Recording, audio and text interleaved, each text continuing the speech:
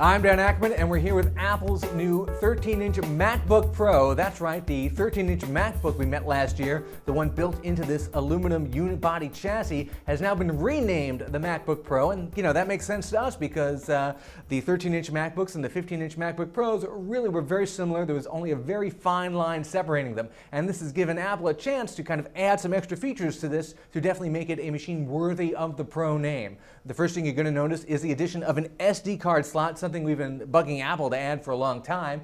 They've also brought back the FireWire port, which was conspicuously missing from the last generation of these 13-inch MacBooks.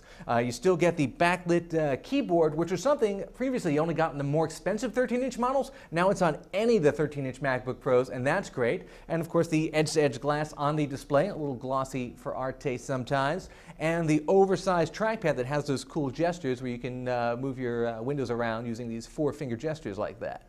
There are also some slight bumps in the processor options available, and they've even cut the starting price on the cheapest 13-inch MacBook Pro. It's like $1149 from $1299, which makes this an even better deal. One trade-off you want to watch out for is the sealed battery compartment on the bottom. No more changing the battery yourself, although Apple claims their new batteries will last 40% longer than their older ones under some circumstances, and you can recharge them like 1,000 times before they need to be replaced. Hopefully that's long enough to get you to your next MacBook.